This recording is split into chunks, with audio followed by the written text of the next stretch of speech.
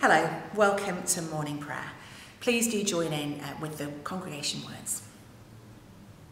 Grace, mercy and peace from God our Father and the Lord Jesus Christ be with you.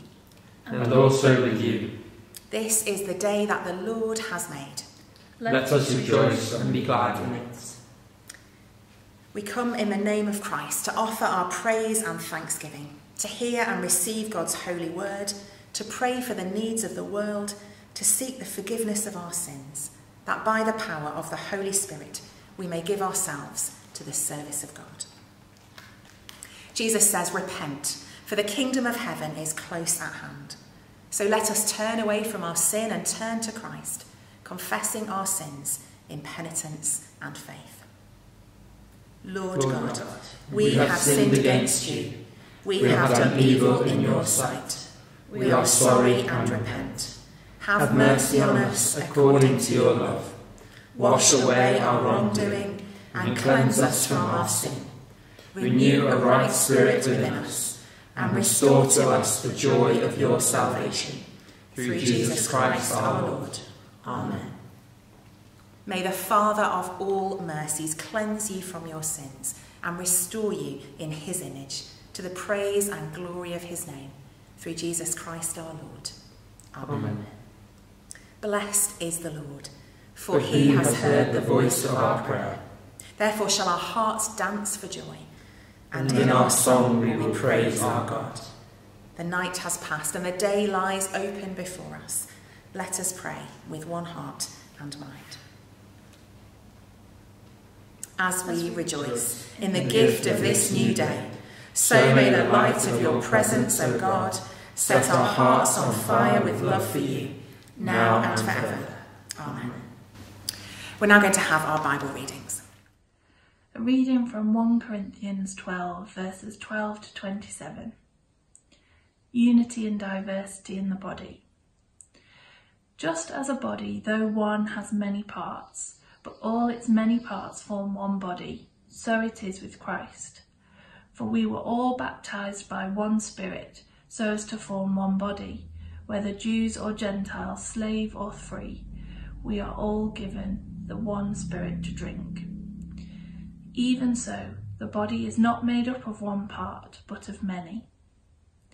Now if the foot should say, because I am not a hand, I do not belong to the body, it would not for that reason stop being part of the body. And if the ear should say, because I am not an eye, I do not belong to the body, it would not for that reason stop being part of the body. But if the whole body were an eye, where would the sense of hearing be? If the whole body were an ear, where would the sense of smell be? But in fact, God has placed the parts of the body, every one of them, just as he wanted them to be. If they were all one, where would the body be? As it is, there are many parts, but one body. The eye cannot say to the hand, I don't need you, and the head cannot say to the feet, I don't need you. On the contrary, those parts of the body that seem to be weaker are indispensable, and the parts that we think are less honourable we treat with special honour.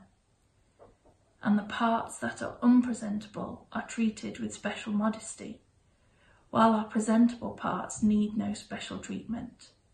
But God has put the body together, giving greater honour to the parts that lacked it, so that there should be no division in the body, but that its parts should have equal concern for each other. If one part suffers, every part suffers with it. If one part is honoured, every part rejoices with it. Now you are the body of Christ. Each one of you has a part in it. Let's declare together what we believe. I believe in God, the Father Almighty, creator of heaven and earth. I believe in Jesus Christ, his only Son, our Lord, who was conceived by the Holy Spirit, born of the Virgin Mary, suffered under Pontius Pilate, was crucified, died and was buried. He descended to the dead. On the third day he rose again. He ascended into heaven. He is seated at the right hand of the Father, and he will come to judge the living and the dead. I believe in the Holy Spirit, the Holy Catholic Church, the communion of saints, the forgiveness of sins, the resurrection of the body, and the life everlasting. Amen. Almighty and everlasting God, we thank you that you have brought us safely to the beginning of this day. Keep us from falling into sin or running into danger. Order us in all our doings, and guide us to do always what is righteous in your sight. Through Jesus Christ our Lord. Amen. So do join in as we pray the Lord's Prayer in whatever version is most familiar to you. Our Father in heaven, hallowed be your name. Your kingdom come, your will be done, on earth as in heaven. Give us today our daily bread. Forgive us our sins, as we forgive those who sin against us. Lead us not into temptation, but deliver us from evil.